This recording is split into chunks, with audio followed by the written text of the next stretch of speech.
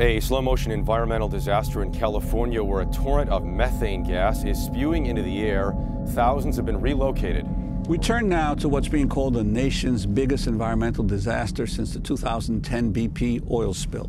A runaway natural gas leak above Los Angeles has emitted more than 150 million pounds of methane since late October. Thousands of residents in the community of Porter Ranch have been evacuated. 2 schools have been closed and more than 2,000 families forced into temporary housing. The leak is coming from a natural gas storage facility owned by the Southern California Gas Company, or SoCal Gas. In October, one storage well 8,500 feet underground started leaking both natural gas and the additive that they put in natural gas to give it that rotten egg smell, so you know when you have a leak.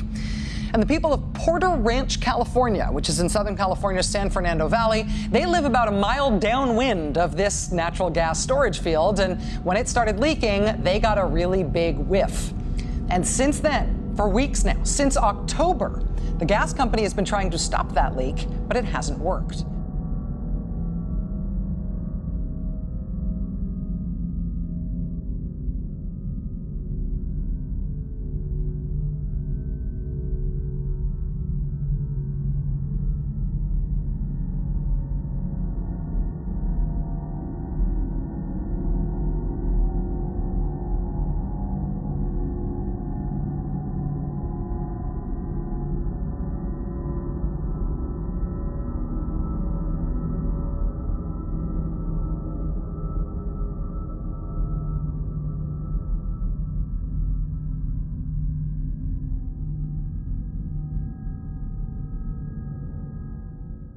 My name is Jackie Swift. My name is Yolanda Sabio. My name is Sandy Naiman. My name is Jennifer Milbauer. My name is Alexandra Nagy. I'm the Senior SoCal Organizer with Food and Water Watch. I live in Porter Ranch. I live in Porter Ranch. I've been living here, it'll be 35 years in November. I live in Chatsworth, and it's actually about 3 miles as the crow flies from the leaking well up here. I knew I smelled gas.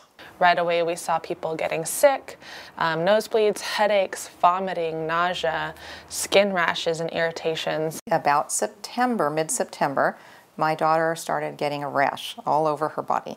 And we didn't really know what caused it. We thought, laundry detergent, soap, all of those things. We changed out everything in the house. She started going to doctors. We started doing allergy tests. She was getting it every single night when she would come home, or if she was in Porter Ranch in just the general area. We were all suffering. My son his eyes were bothering him so much that he would sit there and pull at them and rub them constantly. And for me, I had, burning eyes, dizziness, headache. My son had stomach aches a lot. My husband his sinuses were impacted completely. Sharp pain on this side of my head, and I never had that pain before. I don't get headaches, but I started waking up in terrible pain. Nothing would work. No Advil, Tylenol, nothing. My sinuses closed off. It took us about a month of organizing to get a relocation order from the County Department of Public Health, which ended up with, by the end of all of this, the leak has been capped now about 4 months later, 15,000 people relocated from their homes voluntarily. Then the blowout happened in the gas, and we started to think, I wonder if this could be related. And we went away for 4 days, and her rash disappeared. We came back home. Within half an hour of being back in our home in Porter Ranch, the rash reappeared. We asked to be relocated because we thought we need to just get out of here. This is not okay. At the point that we asked to be relocated, the gas company was telling us, oh, don't worry, it dissipates, it goes up in the atmosphere, Porter Ranch is affected, you just can go anywhere in the valley and we'll be fine. So we came to Chatsworth thinking, okay, that's good enough. In the beginning, all of the emphasis was on Porter Ranch.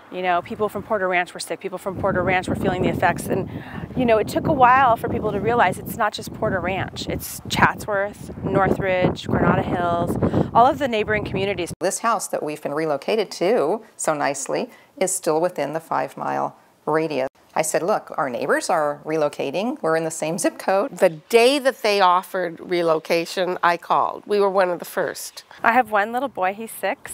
He actually is on the autism spectrum. So if you're familiar with that at all, you know that change is really, a struggle for kids on the spectrum. And, he likes routine and consistency. When the, mandate to relocate happened, my husband and I had to sit down and really weigh out our options.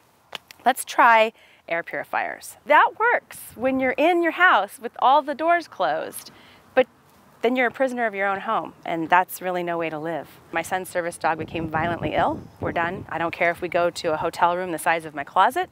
We're out of here. One of the concerns that I had was I'm a grandmother of 2, 3 and 5. My grandsons would love to come visit me, but I did not feel comfortable having them come visit me. So that was one of the reasons also why I said, yeah, I have to relocate. Because I don't want them exposed. I don't know the long-lasting effects of this. The doctors are at a loss because they're not being told what the chemicals are. They can't help my daughter at the moment. We're doing blood test after blood test. We don't even know what's in there, And I've been saying all along, they need to bring that broken casing pipe up and they need to tell us every single contaminant that they find on there. We have a right to know. This is what we've been breathing in. It's just one big scam, and I think the community really understands that, and it's waking them up to just kind of oil and gas in general, climate change, and why we need to rapidly transition off of gas and off of fossil fuels. I was never an activist. I was never interested in pursuing anything. I like to hide in the background. I'm one of those people who doesn't want to be looked at or talked to about anything, but somebody needs to do something. We've got some great people in our community who are suddenly activists that found themselves in this role. And anything that I can do, my daughter can do, any of us can do to make this story come forward so we can get some help and so this never happens again. I've got to do it. I've got to do it for the sake of my family. Climate change was on my radar, but it was never something that I woke up every day and felt so passionately to fight for a change in what we're doing. And now I do, because now I completely understand it affects me personally. It's affected the life of my child, my whole family, and my entire community. There's no denying what's happening, Not only did they destroy an entire community, they are destroying the earth. So it's not just a Porter Ranch problem. It's not just a San Fernando Valley problem or a California problem. It's a global problem. One of the reasons why I got involved, and even more involved towards the end of this disaster, is because I've been thinking people are going to go back to their lives. They're going to forget about this. They want to forget about this. I don't want to forget about this. I want to remember and prevent anything like this from ever happening again.